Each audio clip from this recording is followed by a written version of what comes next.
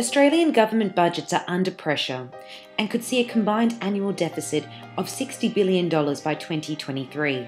CEO John Daly of Grattan Institute pieces together the problems of the budget deficit. If you look at the history of the Commonwealth government budgets over the last 4 years and you just look at the discretionary decisions, the long run impact of those discretionary decisions has been to improve the Commonwealth budget balance by about $60 billion a year. So it's about the scale of problem that we're talking about.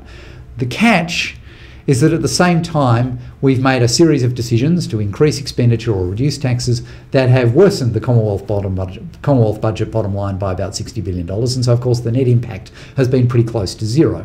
There's every chance that Commonwealth revenues, at least as a percentage of gross domestic product, will increase again as the Australian dollar falls. The catch is that we'll be in a world in which essentially mining prices are falling quite quickly, but on the other hand, the things that governments pay for will continue to increase in price. And so what that means is that even if Commonwealth revenues increase again as a percentage of GDP, there's a very good chance that Commonwealth expenditures as a percentage of GDP will increase even faster. And what that means is that the budget deficit that we now see looks like it will be with us for quite some time. Indeed, on the work that we've done, Commonwealth and state governments are likely to be running a deficit of in the order of about 4% of GDP within the next decade. That's $60 billion in today's terms. It's clearly a lot of money and it's clearly not sustainable. Prime Minister Gillard says that spending is controlled, but the amount of tax money coming to the government is growing much slower than expected. What do the numbers say?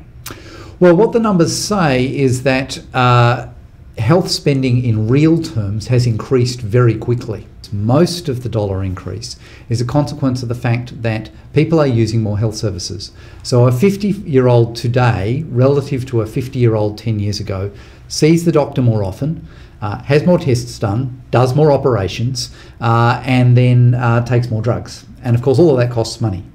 Now that we're seeing mining prices come off, we're seeing revenues increase much less quickly, that increase in health expenditure is becoming much more of a problem. And if it continues to increase over the next decade at the same rate that it has over the last decade, that's going to blow quite a substantial hole in Commonwealth and state budgets, and it's not yet obvious what's going to pay for it.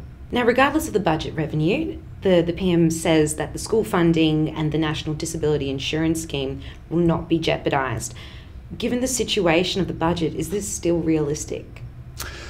It's possible. It depends very much on what tough decisions you're going to make. As I said, the task in front of Australian governments today and over the next 4 or 5 years is quite substantial. It's a gap of about 4% of GDP.